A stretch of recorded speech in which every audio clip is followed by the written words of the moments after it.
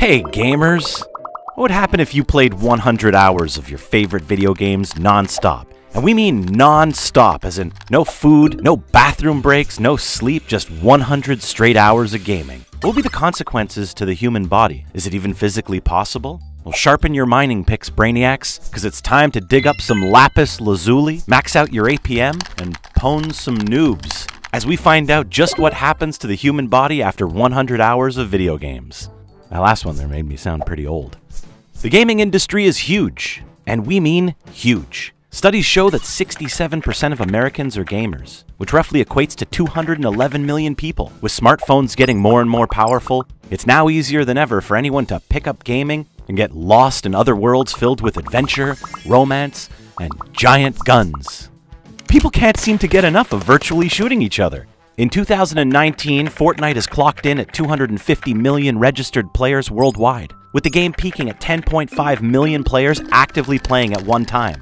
That's as many people as the entire country of Greece. Now before you start thinking, who are all these nerds wasting their lives away living in their parents' basement? You may want to reconsider your career goals and become a professional gamer. Streaming video games over the internet and winning extremely lucrative prize pools for tournaments make it very possible to make a living from playing games. Take 16-year-old Kyle Giersdorf, who won the Fortnite single-player event in Arthur Ashe Stadium in New York and won $3 million. Of course, there's Tyler Ninja Blevins, who started as a pro Halo player, then moved on to PlayerUnknown's Battlegrounds, and now is arguably the most famous Fortnite player. He's followed by over 14 million viewers on YouTube and has an estimated net worth of $15 million.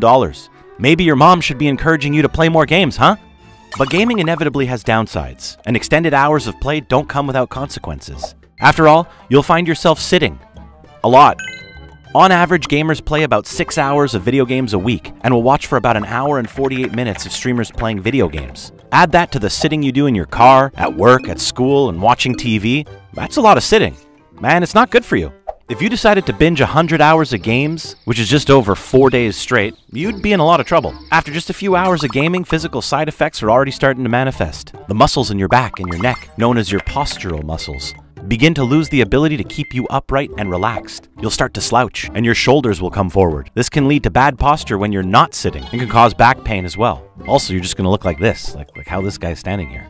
After your first day of gaming, you could bet you'd feel it in your body. Your lower body wouldn't have as good of blood flow as it normally does standing up, walking around, and moving. But hey, we've all binged Netflix for a day and lived to tell the tale. One full day of gaming is nothing we can't recover from. But what about day 2? How are things looking after 48 hours of games? All that slouching would start to really affect your body, especially your spine. There'd be significant wear and tear on your discs and joints in your back. You would also find it harder to lift your arms up, and it's quite possible you wouldn't be able to lift your arms above your head because your muscles have become so accustomed to your bad posture. Creeping up on 100 hours of gaming, which would be over 4 days straight, now things are looking serious. So, how about your body?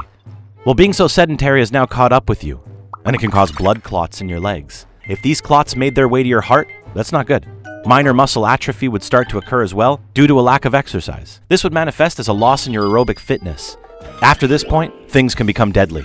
And unfortunately, there are many cases of gamers binging for too long. A man in Taiwan gamed for 3 days straight at an internet cafe and was found dead due to cardiac arrest.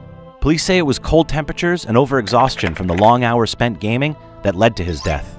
Another tragic instance of a gamer dying due to playing too much was a 17-year-old boy who broke his leg and spent 22 days straight playing 6.5 hours a day of Defense of the Ancients, or Dota, due to his immobility. Doctors concluded that he died due to second-class syndrome, or thrombosis, which affects people who sit for too long on flights. It's a scary real thing, Brainiacs. Sitting for too long locked to your screen can really hurt your body. So to all you potential professional gamers out there, be responsible. No one is saying don't play video games for a living, but doctors recommend setting a timer for 30 to 60 minutes to get up and stretch your legs. Keep a limit on your playtime to an 8-hour day and schedule exercise, time with friends, and meals. It's completely possible to play games for a living, just be good to yourself. Well, there you have it, Brainiacs. What would happen if you played 100 hours of video games? Truthfully, we're all guilty of binging media, whether it's a Lord of the Rings marathon or a whole season of Stranger Things. The trick is, make sure you're responsible with your time. Be good to your body, and don't neglect your other responsibilities like work. But hey, if you find you love gaming enough to play 100 hours straight, we say start streaming. You could be the next big thing, and then, well, you can play all the games you want. No one can tell you what to do.